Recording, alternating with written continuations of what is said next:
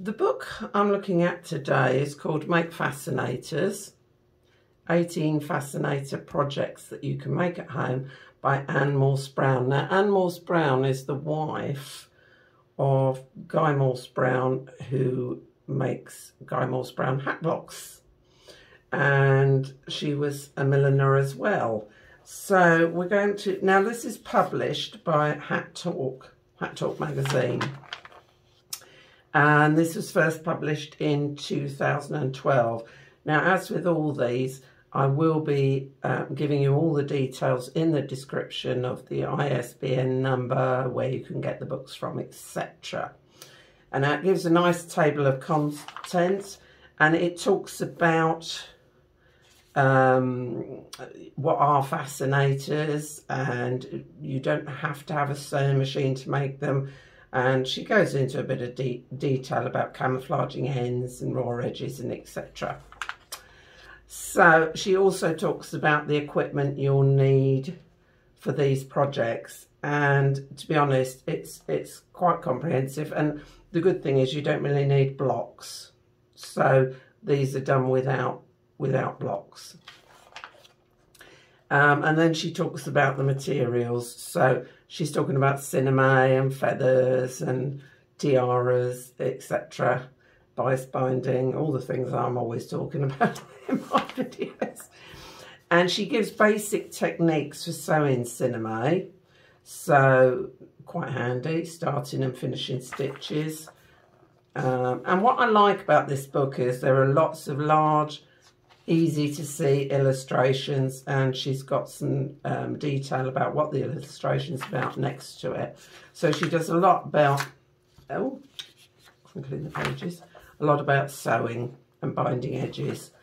And then she shows you the projects. So she gives you the materials required and everything you need to make it. And again, nice, simple, clear illustrations showing you how to finish it off and giving you other ideas at the end. And this one's fixed with a comb. She also shows you how to make cinema lilies. One of the staples, I think, for hats, making cinema lilies. And again, good clear instructions. A hackle spray. So that's made with a ready-made mount of hackle feathers. So she's bought a hackle spray, and she says there's very little work needed to turn it into a stunning fascinator. So she gives you some ideas and then she shows it at the end. And again, lilies on a quill. So again, she's used lilies but used them in a different way.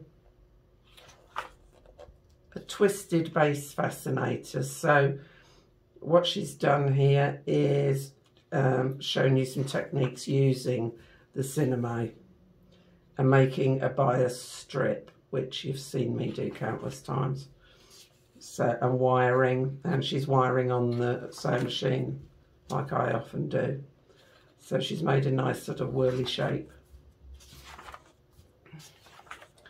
Tulle flower, so she's using fabric for this, tulle netting to make a little flower, and she's using goose biots and showing some quite interesting techniques with goose biots where you can knot them. So that's that one. And again, a feather one with cinema.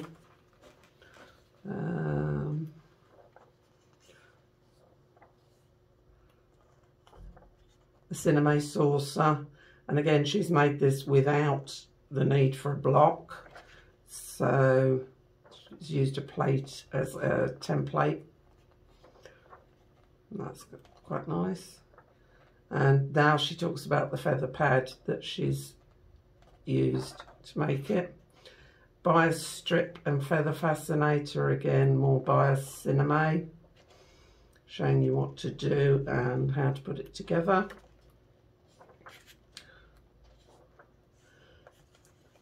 So it says small pieces and bias strips. So she's used some small bits.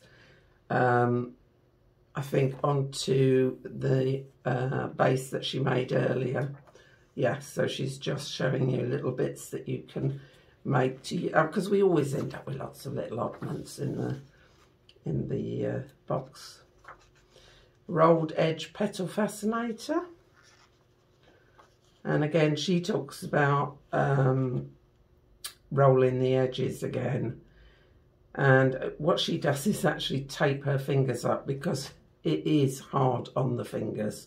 Now she dips her edges in water, I don't, but again, it's if it works for you. So there she is rolling cinnamon. And again, a cinnamon rose with rolled edge leaves.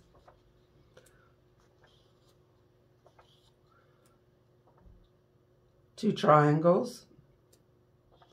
So she's made two triangles and wired them, and then obviously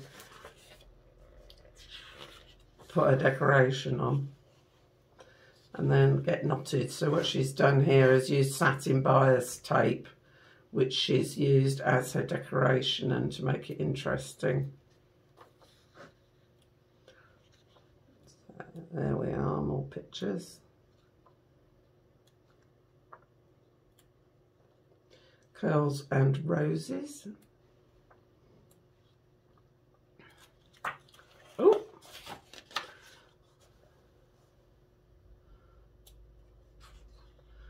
the three-legged base. So again, she's looking at doing unusual shape here, and she's using spring steel or aircraft modelling wire. I've never looked at aircraft modelling wire, but I may have to investigate that. So again, another freeform shape in edged.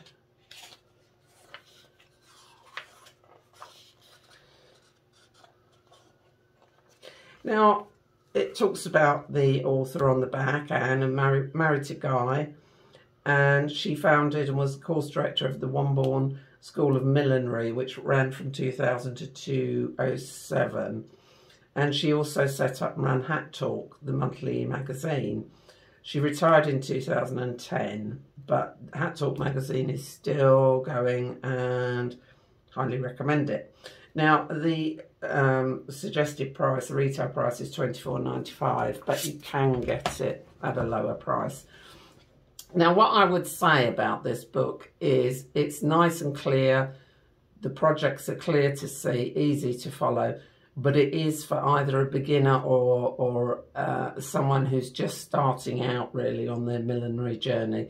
It doesn't give you anything too complicated, and it doesn't use hat blocks. So if you're starting out and you haven't got lots of money to spend on materials, this is definitely a good book if you want to make fascinators. Now, she doesn't tell you about making hats.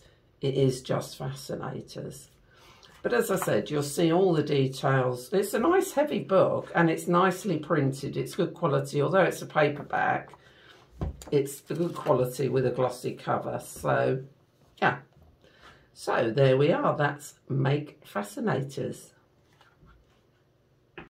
And the book details are Make Fascinators by Ann Morse Brown, date published 2012, and the publisher is HATtalk Publishing, and the ISBN number is here. Now, you can buy this brand new. Sometimes you can find a second-hand copy online. Just have a search and I'm sure you'll find it. Thanks a lot.